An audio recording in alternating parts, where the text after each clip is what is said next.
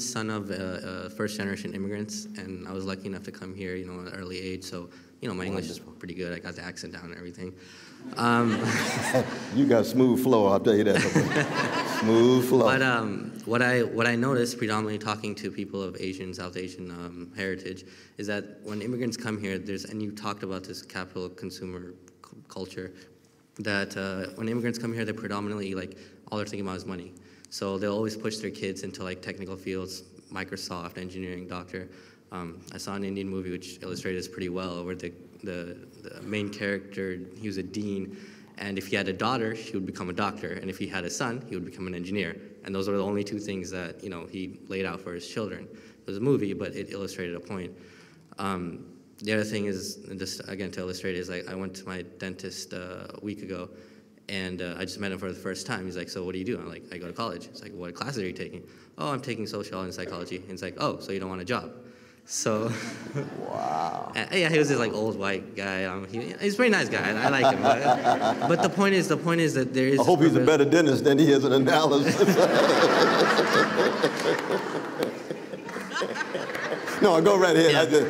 I couldn't hold that in. Go right ahead. The point is, there's this huge push, especially in Asian, South Asian communities and immigrant communities, to go for some, especially even someone like you, when they hear Princeton, Harvard, Yale, they're like, if you want to be like Dr. West, you have to go to those schools, or you have to do this, and you can only become an engineer or a doctor or a lawyer or something like that.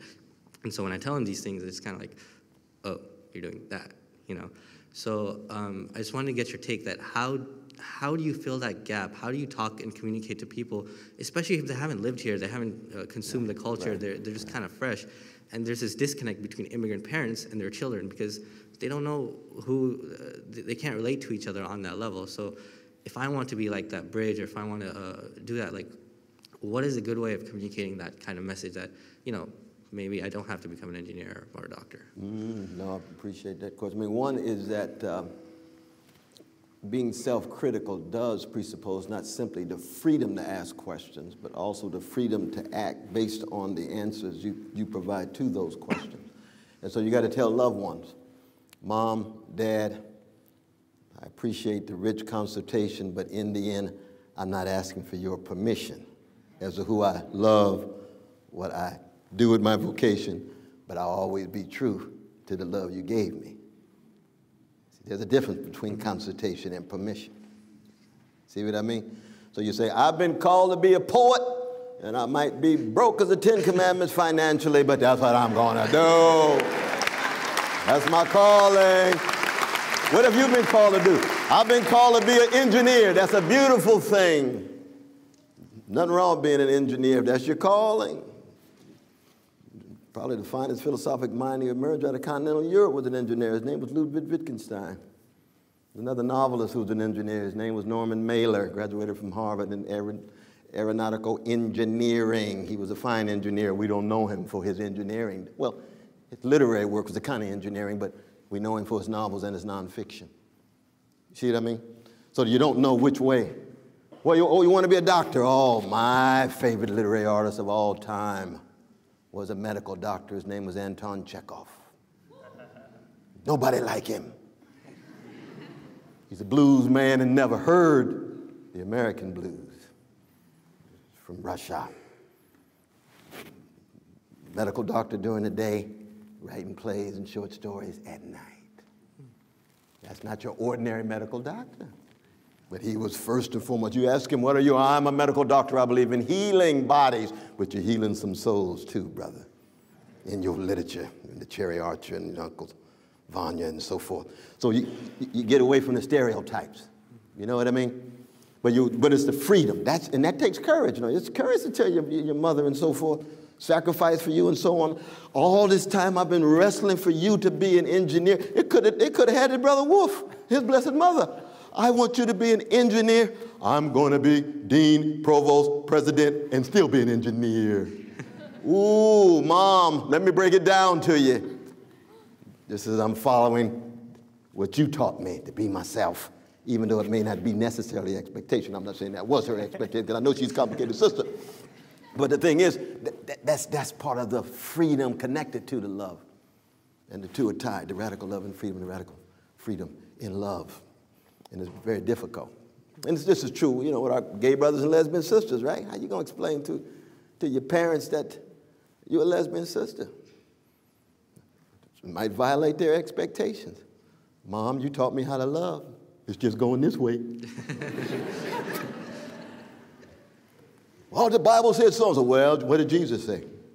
Not a word, not a mumbling word. The Bible said a lot of things. Pre-Copernican. Earth is flat.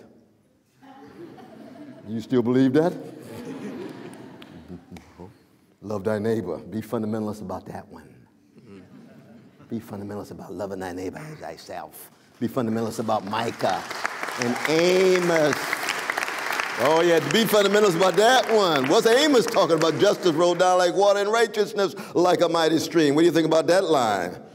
Well, yeah, that's a tough one. That's a tough one. Maybe charity rolling down, no philanthropy rolling down, justice. That's where that freedom comes in vis-a-vis our loved ones. We can do that even as we still love them deeply, you know. Very much so. Thank you. Thank you so much. Go right ahead.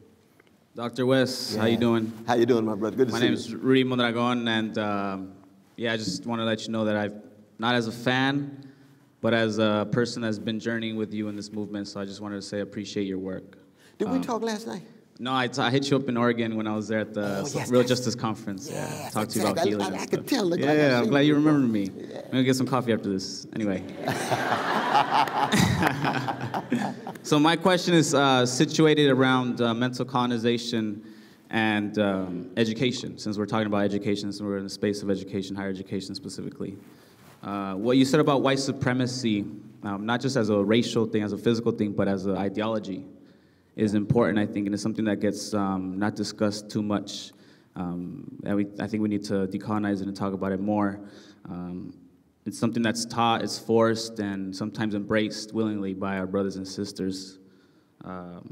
We see it heading, we see the SATs heading in that direction where white supremacy is present in the SAT, where the essay portion where students can express themselves subjectively, implicate themselves in the essay, express themselves in who they are, might be banned and eliminated, or at least SATs moving in that direction. You know, the test is test assimilation. It doesn't test wisdom, right? Absolutely. We see white supremacy in our college admissions practices. We see white supremacy in the curriculum.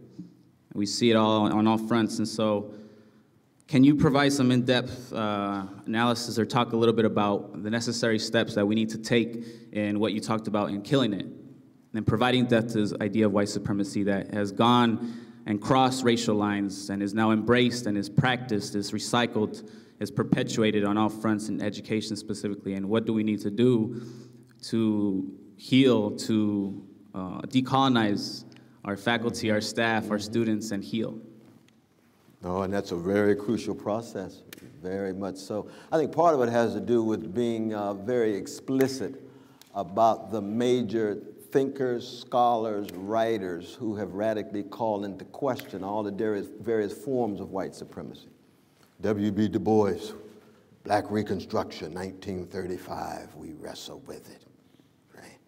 Eric Foner, probably the finest living American historian that we know, building on W.B. Du Bois and Reconstruction, or David Bryan Davis, or C.L.R. James, or Toni Morris, and there's a whole host of voices who constitute a tradition that do exactly what you're talking about.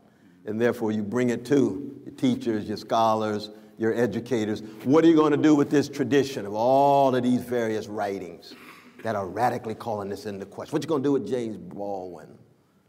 Read and find next time, unsettling and calling into question any kind of white supremacist conception of self, community, and so forth. Now, that's one thing at the intellectual level. Execution is always different because you have to deal with the operations of power in institutions and structures. That's much slower.